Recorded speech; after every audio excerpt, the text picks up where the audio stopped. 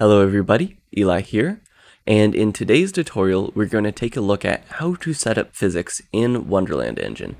By the end of the tutorial we should have something that looks a little like this. Let's get to it. To get started, the first thing we want to do is create a new project, and then next we're going to want to create a floor plane so that our objects don't just fall into the void forever. So to do that, we're just going to add an empty object, name this something like floor plane, and then onto this we're going to add a PhysX component, and this is the equivalent of a rigid body in other similar game engines. We're going to change the shape to plane, and then if we turn on PhysX shapes, okay, those are already on. Eventually it will show the actual collider, but I think we might need to run the simulation once for that to show up. Anyway, we're going to rotate this 90 degrees so that our plane is facing up, and we have to be very careful about the rotation of plane colliders, because if we switch to local, planes only collide from one direction. So you need to make sure that the red arrow or the x-axis is always pointing in the direction that you want objects to bounce off of, otherwise they're just going to fall through. And the last thing that we're going to want to do to make sure that this floor plane doesn't fall itself is set this PhysX body to be static. So that's again, similar to other game engines, the static box means that it will not move. Next, let's add PhysX to this box so we can actually see something happen. So I'm going to just drag it up, so once we do add PhysX, we can actually see what happens. So again, just adding the same PhysX component, and then we're going to change the collider type to box. And since this box is scaled by 0.5, we're going to want to do the same to the collider. Just set everything to 0.5. And that should be all we need to do. Now, we can actually test out PhysX in the editor without building. Either in the debug menu here, or with the keyboard shortcut Alt-S, which is what I prefer to do just because it's easier. And there we go, we can see we have PhysX on our box. And then to reset the position of everything to where it was before, either click in the menu or use the keyboard shortcut again. Now, to make it more interesting, let's make it so the cube bounces off of this cone here. So first we're going to just put it underneath the cube so that it bounces off of it. And then again, adding the PhysX component. And then we run into a slight problem because, as you can see, there are no cone colliders in default cone colliders in PhysX.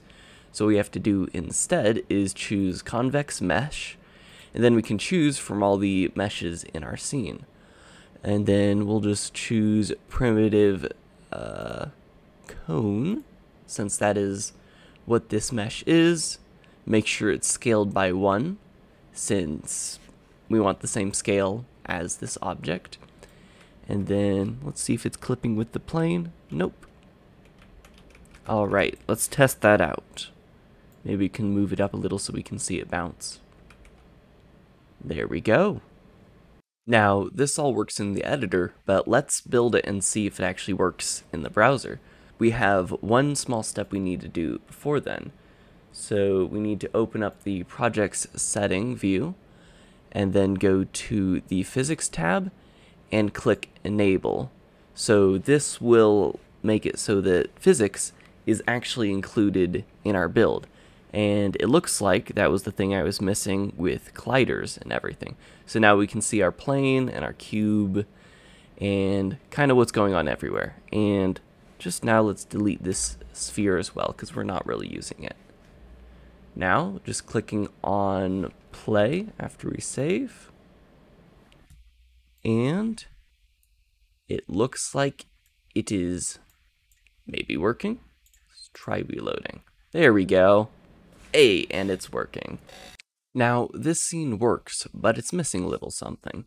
Let's make it so that when this cube hits anything, it makes a sound. To do this, first, let's create a new component in our JS folder. I'm just going to call it hit. And then you can open that for later.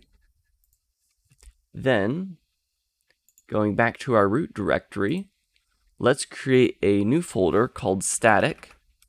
And it is important to call this folder static, because how this works is everything in the static folder is included in the final project package so that our code can access it at runtime.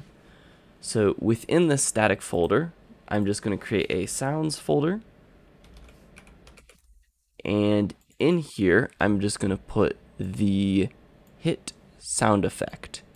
Now you can find sounds like this just by searching free game sound effects, or I can put a link to the one I used in the description so you can find that there. And now that we have all of that ready to go, let's switch over to the code. Alright, here we are in the code for the hit component. First thing we're going to want to do is add a new audio source component, and we're going to set the source of this audio to the file that we dragged in. And as a reminder, this path is relative to the static folder. Then from this object, we're going to grab the PhysX component and set the onCollision callback. And this callback is a lambda with two parameters, one for the type, one for the event. For now, we're just using only the type, but I like leaving in the event just because it's there. And then next, we need to add, so we can kind of cut that out. And then we're going to need to check the type of the component because there are 4 different types of collision events: touch, touch lost, trigger touch, and trigger touch lost. Now, the trigger events are for PhysX bodies marked as trigger, so those you can't actually collide with, but you can use them for like volumes of your world and everything. But we only want this event to trigger when we first come into contact with something, not like when we're flying through the air and hit a volume that marks a spot in your world. So why is that box clicking? So after we've checked that, we're going to play the sound on the sound source, and then I'm going to add in a little bit of extra debugging, which is just console.log hit. And the reason I'm doing this is because most browsers have a security feature where they don't play sound until the user has interacted with the page. So I like having this there just to check, is it that my browser is blocking sound, or is it that my code is not working? And if I see this, I know that it's my code is working and I don't have to fix it. So that's why I have that here. Now let's go test it out. So going back to the editor, let's add the hit component to our cube and press play.